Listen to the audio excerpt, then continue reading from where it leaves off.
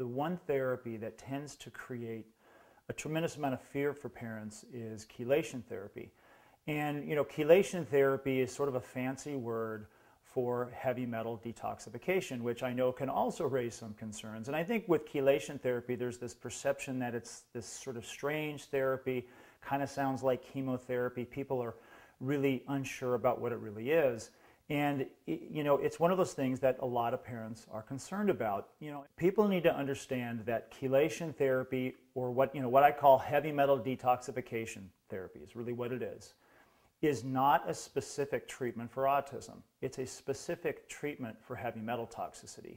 Whether it's in a child who's diagnosed with autism, whether it's in a patient with diabetes, whether it's in a patient with cancer or heart disease, it's pure and simple a treatment for heavy metal toxicity. So that needs to be clear. We have a number of different medications, one of them called DMSA, another is called DMPS, or something else called EDTA, and these are traditional medications. And really what they are is they're little magnets, in essence. What they do is they attach themselves to these different heavy metals like mercury or lead.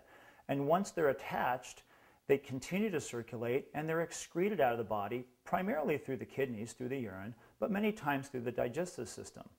And so the chelation therapy is actually a very easy process. The difficulty comes in sort of what form you're going to implement for your child. Okay, we have suppository chelation medication, which works for some kids, and we have oral capsules, which work for others. So it really depends on the child. Some doctors actually will implement what's called IV, or intravenous chelation therapy, and that would really be the most direct way of putting one of these medications into the body.